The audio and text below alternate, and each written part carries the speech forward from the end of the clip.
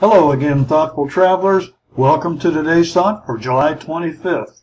It's by Mason Cooley, an American literature professor and aphorist.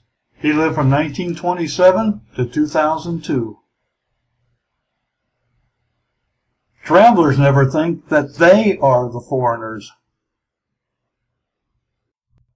So what are your thoughts on today's quote? Here's mine.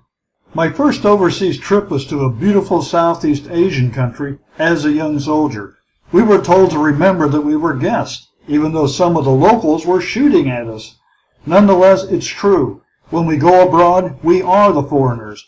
As such, we have to gain entrance to other countries via our passport and possibly a visa also. Looking at it from the other end, I always told my students that a country is like a house. You set the house rules, admit those you want to visit, and if they misbehave or just aren't much fun, throw them out or don't invite them again. Now here's a list of all the sources quoted in July.